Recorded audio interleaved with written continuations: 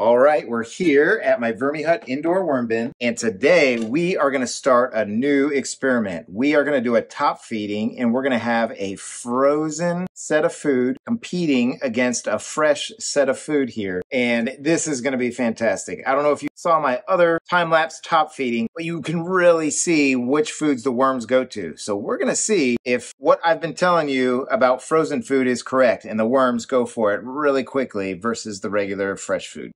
Now, when I say fresh food, I'm using that term loosely because those are all food scraps that have been sitting out, and in some cases, I put them into my refrigerator, so they're not like something that you would eat right away, and this right here is just a little bit of a banana stalk. Now, last time we were in here, we fed them some celery stalks, some banana peels, a bigger piece of watermelon, and some strawberry tops. We had some pear slices and apple slices. And we put some tomatoes, and a whole pear, and some Brussels sprout leaves. We also had some leftovers like a mango seed in here. So let's go ahead and dig in and see how they're doing on it. Now, it has been 16 days since we were in here. And even though I expect most of the food to be gone, I am seeing some worms right here in this feeding zone layer. And sure enough, check it out. They are all in and out of it. And all I'm seeing really is just kind of the papery parts of some of the food scraps we have in here. Like this looks like it could be part of a banana peel. And I thought I saw maybe some watermelon peel right there. But lots of worms. I just pick up a handful and right away, tons of worms in there. So let's go ahead and keep digging down. Now, you'll notice that most of this looks like castings, and that's because this top feeding tray has been going for about 56 days, and after this last feeding here, we are going to go ahead and rotate the trays. Now, it's not like this has been on for 56 days and that's it. That's how quickly Vermicompost takes, because this tray spent about 120 days down below as an inoculating tray. That's where I put just a bunch of dry bedding down and let all the moisture and stuff from the food scraps drip down, because what we have here is a 4-layer tray tower system for this worm bin. This is the VermiHut. So let's keep looking all over and see how everything is doing in here. In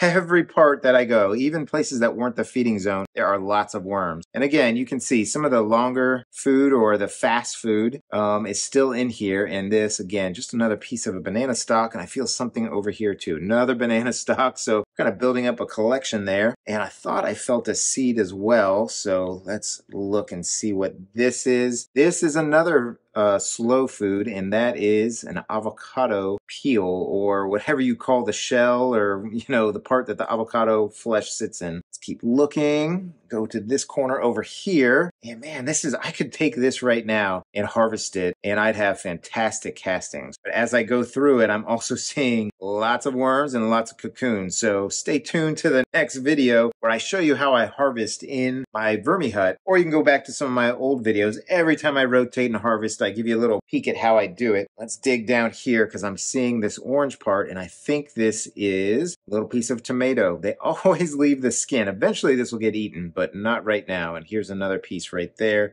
I think I feel the mango seed. So let's see if this right here is an avocado shell that just happened to be on the mango seed. Let's see if I'm going to be able to get into it, or if the worms are in here. And let's see. Oh, I think I can peel it open. I don't know if any worms have been in, but we will take a look.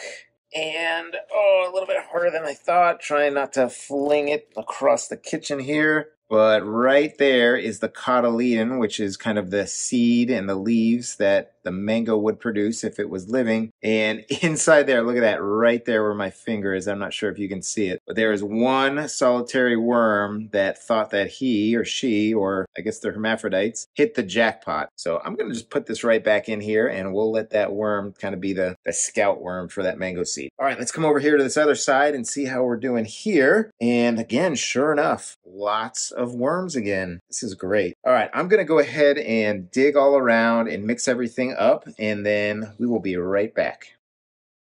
Lots of worms. What is this? This right here. Oh my gosh. Oh, this is the pineapple. So a couple times ago, we put a pineapple in here. It, I think, was resting over here when we did our time lapses of the surface feeding. And the worms are all in and out of the fibers of it right here. So pineapple, definitely a slow food. In fact, I think when I said fast food before, I meant to say slow food. But yes, pineapple is a slow food here. So we're going to keep that going. Okay, so I think what we're gonna do is we're gonna almost do a two-part feeding here. I'm gonna put in some bedding because this is a lot of castings and it still is gonna spend another week or two as the top tray, and then it's gonna go down to be the pre-harvest tray and another 60 days before it gets harvested. So I'm gonna add a bunch of bedding and we'll put this food that's left over down in there as well. So in goes a bunch of dry bedding here and a little bit more. And what we'll do is, it doesn't have to necessarily be alone in the trench like that. I'll mix it up a little bit. And then we are going to put all this stuff right in here as well. And then I'm just gonna bury this up so we can set up for our top feeding of the frozen and the non-frozen, or the frozen and the raw food, so that we can see how these worms do. So let me go ahead and just set up the flat area here. All right, so I think we've got our area set up. Let's go ahead and bring the food in. So we'll start with our raw food and we're gonna put it on this side of the bin. So I'm gonna start with this watermelon right here, and I really want to push it down. I just sprayed myself, but I really want to push it down so that the worms can get to it from the sides here. So it'll just be a little bit buried like that. And you can tell it's fresh because I just squirted a bunch out. And then we've got our lettuce stalk right there, and I'll kind of put it like that. And then we've got our apple, we've got a cucumber, and I cut this directly in half. So the other half is going to be the frozen one. We've got a little bit of a tomato right here. We'll see how they do with that. And then what we'll do is we'll kind of drape let's move the apple over, and we'll drape the banana peel right here like this. And then let's try and set up this side with a frozen food just like we did with this side. So here we go. Here's the frozen. So put that right there and push it down. Very slippery because it's icy. Just kind of get it down right there like that. We'll put our banana right next to this banana right there. We've got our apple. Now this is just a chewed apple. This was cut up, but we'll do that. And then we've got our lettuce stalk right here. And then we've got our little tomato. And then we've got our cucumber right there. So yeah, two halves of the same cucumber. So there we go. There is the setup. I'm just going to kind of move this over here like this. Everything's down how I want it. I think we're all set there. So tell you what, let's go ahead and take a little preview of how this went.